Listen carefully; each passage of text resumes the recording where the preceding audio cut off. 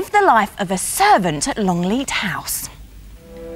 There were 43 indoor servants at Longleat, and most of them started work when they were still children. In fact, back in 1891, over 100,000 servants were girls and boys between the ages of 10 and 15. Most servants' days began and ended by candlelight. They had to be up very early every day because there was so much work to do.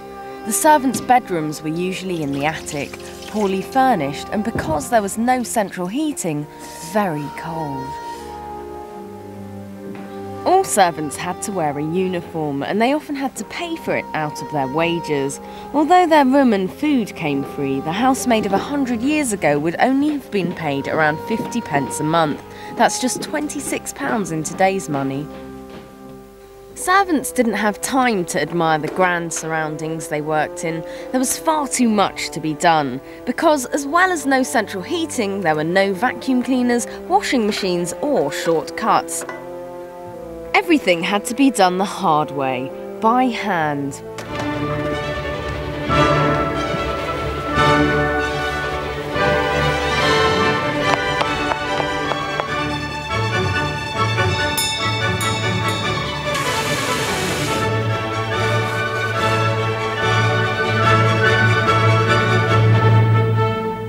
Any house with servants was fitted with a network of bells. In the servants' quarters below stairs, an indicator board showed where a bell was ringing. No matter what they were doing, the good servant was trained to answer its call as quickly as possible. Some of their jobs seem very bizarre now, like ironing the newspapers. This stopped a lord or lady's fingers from getting inky.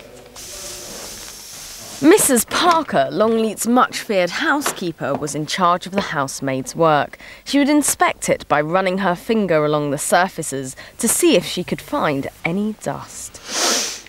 If she did, the trembling housemaid would be summoned for a stern telling off. Yes, I do need to have a word with you. Some employers hid coins under their carpets. If the coins weren't found, then the maid was skimping her work. If they disappeared, she was obviously dishonest and would be sacked. If a servant was dismissed, it was almost impossible for them to get another job, as they needed a reference or good report from their old employer. One reason why servants put up with their harsh lives. Most servants were given just one half-day off a week and hardly ever any holidays. Boyfriends and girlfriends were strictly forbidden, and often even the older servants weren't allowed to marry. In fact, most servants weren't even supposed to be seen at their work.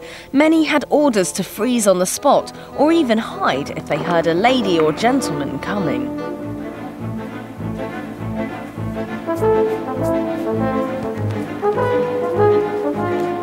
Even your name wasn't your own. Many servants were renamed by their employers. After all, it was easier if the maids were always called by the same name.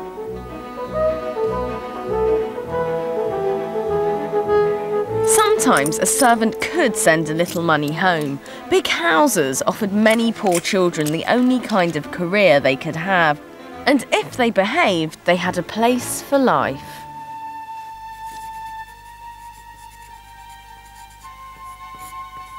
But times changed. After the First World War, when many women worked for the first time, there were new jobs, which paid better and offered much more freedom.